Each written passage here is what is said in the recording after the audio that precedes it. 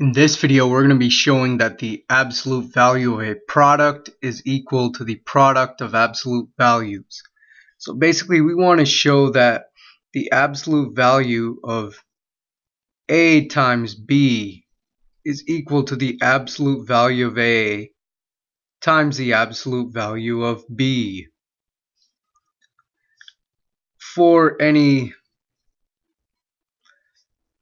real numbers A and B.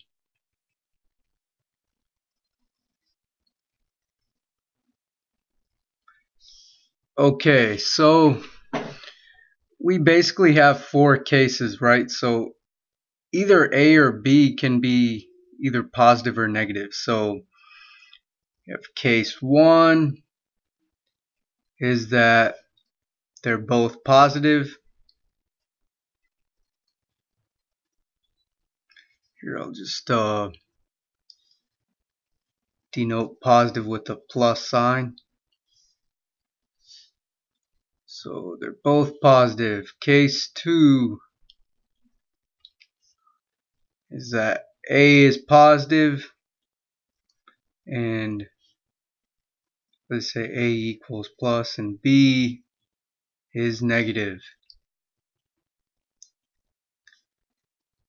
Case 3 is that A is negative and B is positive. And finally, we have case 4 in which they're both negative. Both A and B are negative. So we want to show that this statement holds. The absolute value of A times B equals the absolute value of A times the absolute value of B. We want to show that that statement holds in each of these four cases.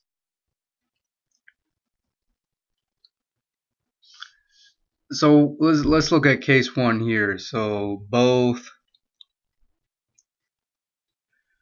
positive. So if both are positive, looking at the right side, the absolute value of A times the absolute value of B. Well, the absolute value of A, if A is positive, is just A itself, right? Because the absolute value of a positive number is just that number itself.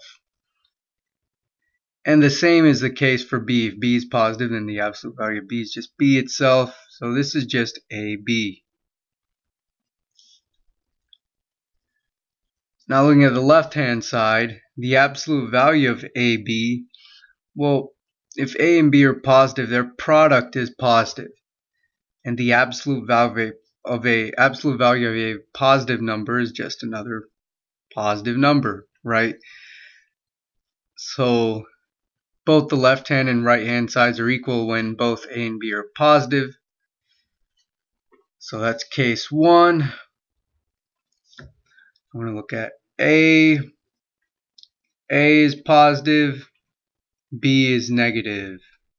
This is case 2. So in this case, the absolute value of A times the absolute value of B. I should have just let me do this lowercase here so it doesn't confuse you.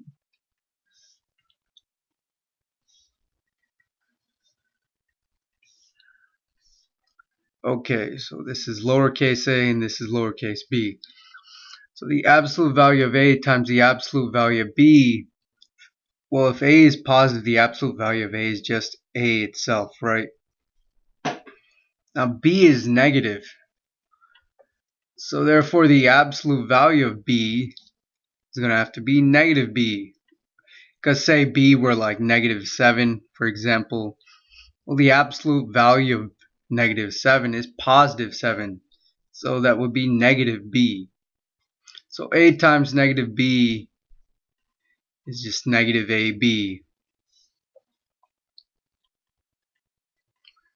But now let's look at the absolute value of A times B. So we just looked at the absolute value of A times the absolute value of B. Remember, we're trying to prove this statement. So we looked at the right hand side. We want to look at the left hand side now. The absolute value of AB. Well, if A is positive, B is negative, so we have a positive times a negative. That's a negative number inside this absolute value. The absolute value of a negative number is going to be the additive inverse of that number.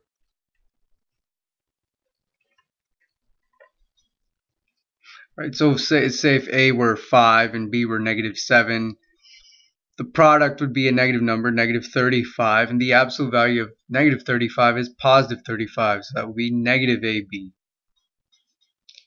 So I just put parentheses around it to make it look like the absolute value of A times the absolute value of B. So we can see the statement holds when A is positive and B is negative. But what about when A is negative and B is positive?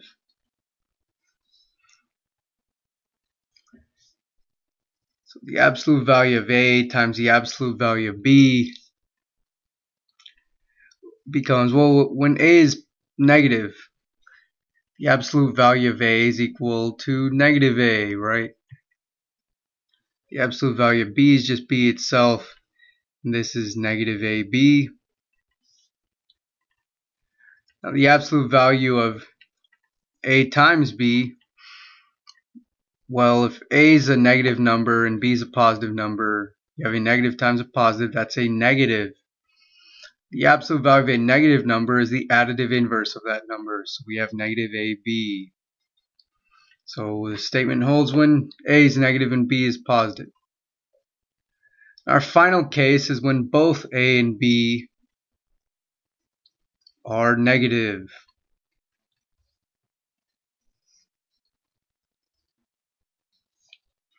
So when both A and B are negative, the absolute value of A times the absolute value of B, well, we have the absolute value of A is going to be negative A.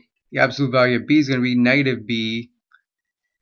Negative A times negative B, that's just AB, right?